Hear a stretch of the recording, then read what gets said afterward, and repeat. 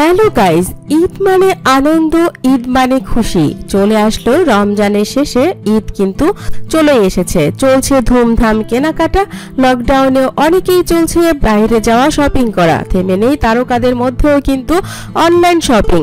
আমাদের জনপ্রিয় সুপারস্টার শাকিব খান এবং আবরাম খান জয়, তারা কি ঈদের কেনাকাটার বাইরে, নাকি তাদের কোনো গিফট এবার ঈদে হবে না, সেটা জানাতেই আপনাদের জন্য আজকের এই এক্সক্লুসিভ ভিডিওটি। বন্ধুরা, আমাদের জনপ্রিয় সুপারস্টার শাকিব খান, তিনি তার ছোটবেলার স্মৃতিচারণ করতে গিয়ে আজ থেকে 5 বছর আগে কেঁদে ফেলেছিলেন। তার সবচাইতে প্রিয় জিনিস হচ্ছে গাড়ি। তিনি অনেক অনেক বেশি ভালোবাসতেন। আপনারা জানেন, তিনি একবার বলেছিলেন যে ছোটবেলা একটা গাড়ির জন্য তিনি 3 দিন না খেয়েছিলেন, অনেক কান্না করেছিলেন, কিন্তু তার বাবা তখন সেই গাড়িটি কিনে দিতে পারেনি। কিন্তু ছোটবেলায় তার প্রচুর গাড়ি কিনে দিয়েছিলেন তার বাবা, সেগুলো হচ্ছে সব খেলনা গাড়ি। কিন্তু সেই সময়ে তার বড় গাড়ি কিনে দেওয়ার সামর্থ্য তার বাবা ছিল না, কারণ বাবা ছিলেন চাকরিজীবী।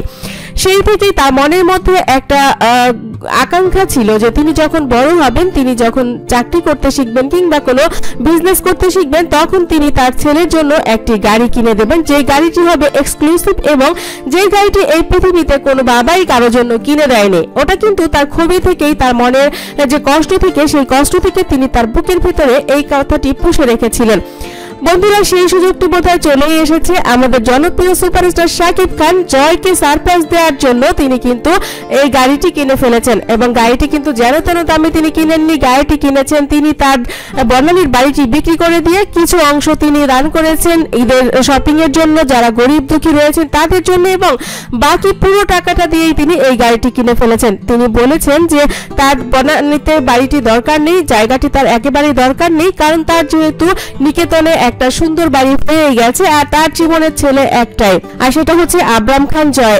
এর বাইরে তার আর কোনো কিছুই নেই, তার দরকারও নেই।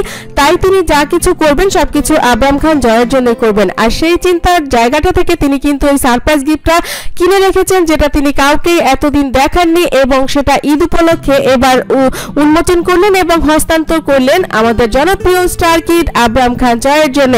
সেই গাড়ির চাবিটি পেয়ে জয় কিন্তু অনেক অনেক অনেক খুশি হয়েছেন। বন্ধুরা, এই গাড়িতে বড়রা কেউ উঠতে পারবে না, তবে জয় একা একা এটা নিয়ে খেলতে পারবে, একা একা সে চালাতে পারবে। ঘরের ভিতরেও গাড়িটি চালানো যায়।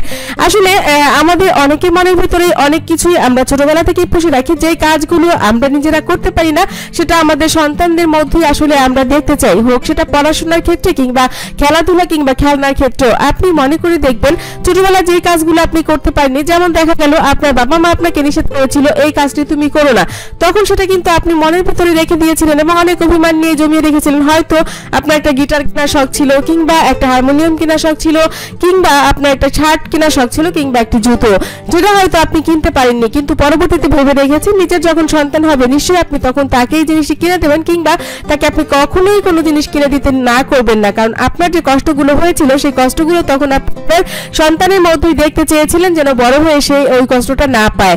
বন্ধুরা, শাকিব খান কিন্তু তার ছোটবেলার এই যে খেলনা গাড়ির প্রতি লোভ কিন্তু তার এখনো রয়েছে। আমরা জানি 8 কোটি টাকার গাড়ি নিয়ে কিন্তু শাকিব খানের আগে ঘুরেছেন, সেটা তার নিজের গাড়ি। হ্যাঁ বন্ধুরা, আমাদের জনপ্রিয় সুপারস্টার শাকিব খান এইবার ঈদে কিন্তু জয়কে এই গাড়িটি উপহার দিয়েছেন। আশা করছি আপনাদের কাছে ভালো লেগেছে। যাদের কাছে ভালো লেগেছে অবশ্যই কমেন্ট করে জানাবেন, এবং যাদের কাছে এখনো এই ব্যাপারটি ভালো লাগেনি অবশ্যই কমেন্ট করে জানাবেন যে কেন ভালো লাগেনি। আমার চ্যানেলটি যারা ইতিপূর্বে সাবস্ক্রাইব করেছেন তাদের অনেক ধন্যবাদ, যারা এখনো করেননি সব খবর সবার আগে পেতে সাবস্ক্রাইব করে বেল আইকনে ক্লিক করলে আপনার কাছে পৌঁছে যাবে সব ভালো ভালো খবর। ভালো থাকবেন, ভালো রাখবেন প্রিয়জনকে। ধন্যবাদ।